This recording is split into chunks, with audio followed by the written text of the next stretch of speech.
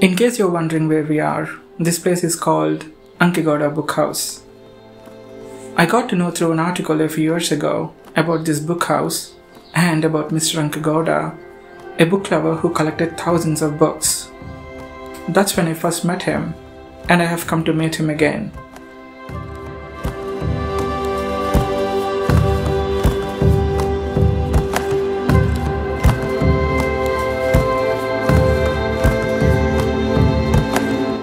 When I was here a few years ago, the number of books I could see with every turn of the eye amazed me.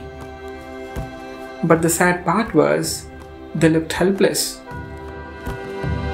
Even though a tiny portion of these books are now moved into a new space, the remaining are still struggling as much as their bookkeeper.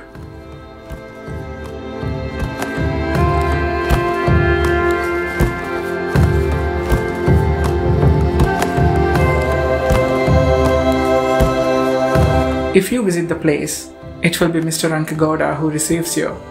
It will be him who would find the book you need or take you on a tour of the place.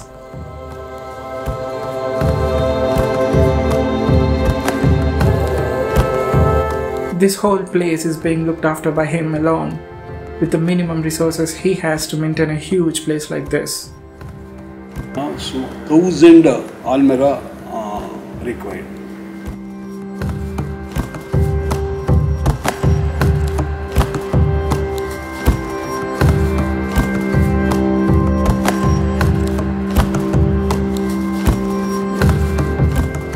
How often do people visit you?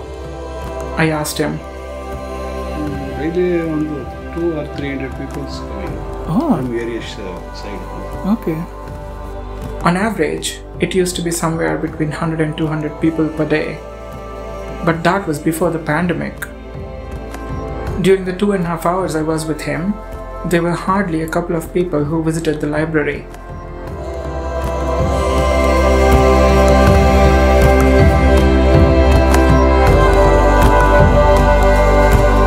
There are many books with beautiful covers, some of them so shy that they turn their faces to the wall. There are also many more tucked away in boxes. And as if there aren't enough books right in front, the mirror is trying its best to show me more of them lying behind.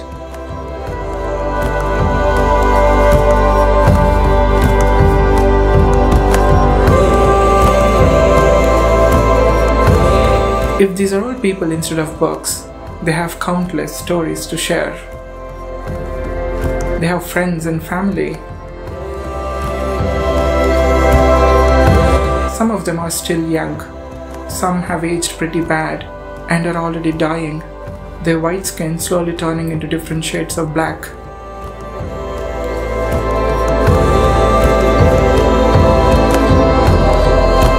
When an IAS aspirant came to meet him, he was effortlessly finding the books she needed, and was also suggesting better ones. In the ocean of books, he knows where to find the one he needs.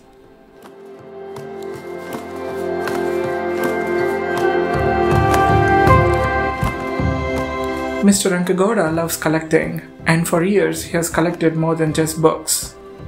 You may not know what some of these things are if you are too young, and you might feel you have aged a lot if you have any memories of using some of these.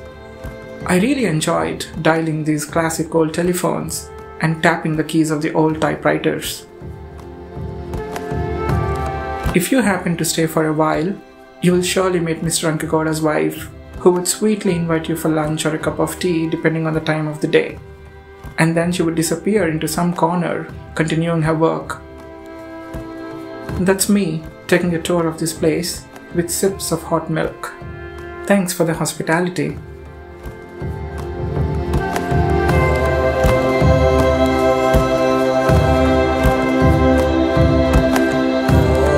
There are a few ways you can support Ankegowda and his books. The first and the best way would be to visit him if you can. This place is located less than a kilometer from Pandavapura railway station, which is around 2 hours from Bangalore by train.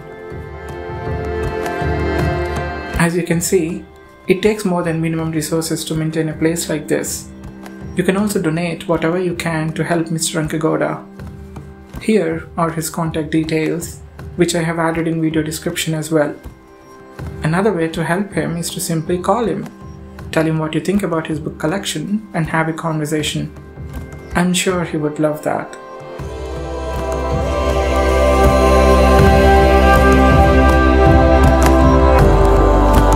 When I asked if he still collects books, he laughed and said, "No," as if he meant, "I got into enough trouble already." "What about the locals? Do they come to the library?" I asked him. "Not much. They aren't interested in books and reading," he answered. That reminds me of this quote. You don't have to burn books to destroy a culture.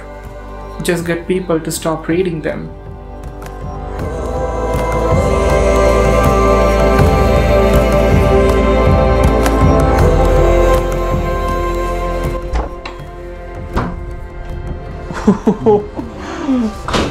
So many books.